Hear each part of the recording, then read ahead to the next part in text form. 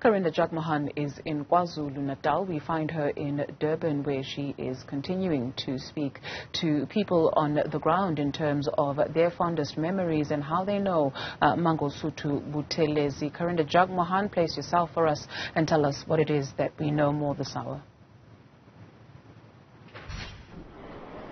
Indeed, well, as the city comes alive, more people learning about this tragic news of the passing of Mangosuthu Buthelezi. And as we go around, people passing their condolences, some also remembering maybe the times that they remembered prolific times in history when they saw him announcing on TV. And we just saw that report by my colleague Zianda Ngobo, and some even remembering some instances where he spoke to the media, and that was, of course, a historic moment. So take a listen to some of the voices, especially one elder gentleman who, as he came here to us this morning, we broke the news to him, and he had a special message, especially to the Zulu nation, as Buthelezi was, of course, the Prime Minister of the Zulu nation. Take a listen to some of the comments. He's resting. He's at peace. He played his role. Like, it's one person that we have to celebrate his life and more than being sad. Kubhlungu kakhulu ukuhamba kwenqolobane umuntu omdala, ukuhamba komlando, ukulahlekelwa kakhulu esizweni neqembu abe umholi walo nomsunguli walo iFP. Siswelana kakhulu nomndeni, sibhlungu kakhulu sonke nje, sifana nomndeni, ubaba wethu, umkhulu wethu, Shenge, umoya wakho ulale ngokuthula. Karinda Jagmohan, thank you very much for now. Let's take you to Mpumalanga in Middleburg, where Mweli Masilela is standing by. Mweli, you've also have been speaking to a number of people. What have they said about the life of Mangosuthu Buthelezi?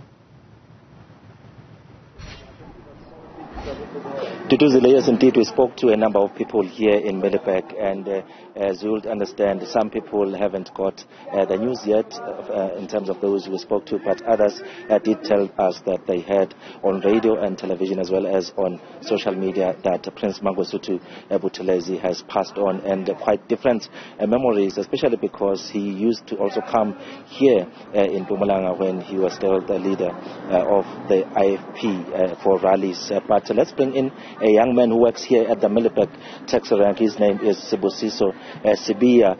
He's from Ulundi in KwaZulu-Natal. Buti siyabonga kakhulu ukukhuluma ngathi nangasichazela nje wena ukuthi tifike kanjani letindzaba kuwe ukuthi umntwana akaphinda ngene sewundlulile emhlabeni, yini futhi la yokhumbuleka ngayo? Lezi ndaba lezi zifike kabuhlungu kumina njengabantu ababesebancane bebonela kuye. Kube buhlungu impela kuthina because ziningi izinto esomkhumbula ngazo ukuthi beyibamba lenkosi khona le enzansi esizweni sakithi phinde aqhuquzela ukuthi Nkosi omhlanga ube khona namanye amasiko ukuthi agcinwe nanoma bebethi bawashaya indiva abanye nezinto zamasiko impela bese sibonela kuye njengomuntu omdala ukuthi zilandele. Yini okunye sithena sikhuluma phambilini wachaza ukuthi singabekisa namanyuvesi akhona afakiwe ngeligama lakhe, yini nje lokunye mhlambe lobona ukuthi inzima lenkulu idlalile ku imigwaqo eminingi eThekwini isabizwa ngaye namanje bese ukuthi namanyuvesi bese kuba nezinye nje izinto ziningi kakhulu izinto ukhumbuleka ngazo, ziningi kakhulu ngengikhona ukuzibala zonke ngenxa yesikhathi. Njengomuntu omusha nje nasesibuka naye kupolitiki kanye ke nasemsebenzini wesintu, njengoba kwatiwa ukuthi beka traditional prime minister, mhlambe yini ikhumbula futhi ngoba siyathi ukuthi futhi udlala inzima lenkulu ekutheni kubekwe emakhosi khona KwaZulu-Natal, umlokombane kanye nenkosi lekhona manje Mrs. Zulu kaZulu. Into engikhumbula ngaye kakhulu kwipolitiki ugxilile kakhulu. Into ebengiyithanda ngaye ebeumuntu oxolo, ebengazwani nempi, bengasisi isixhwanguxhwangu, kodwa makuthi lapho kunempi befika khona afika lamule kube nozinzo nokuthula. Ngaso sonke isikhathi yena beqhamuka nesisombululo ukuthi kube nokuthula kusetshenzwe ngendlela eright.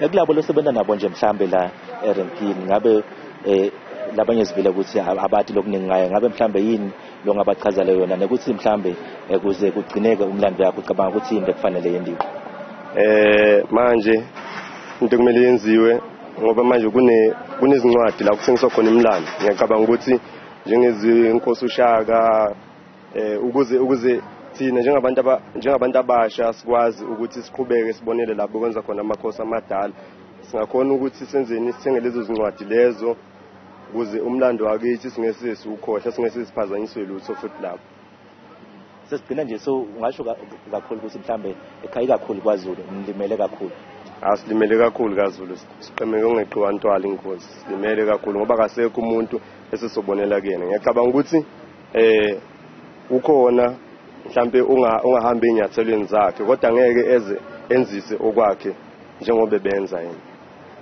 Alright, siyabonga kakhulu. Tutuzile that Sibusiso Sibiya is one of those people working here at the Middleburg Taxi Rank, well, indicating that as much as there might be people who would like to follow on Prince Mangosuthu Buthelezi's footsteps, it will be difficult because according to him, he was a leader par excellence, and of course saying that indeed it will be proper for such a legacy to be documented, suggesting that there should be books that should be written about the work that he has done. We'll continue having a conversation with some of the people here in Middleburg just to get their side of the story as far as the sad news of his passing is concerned. Masilela, thank you.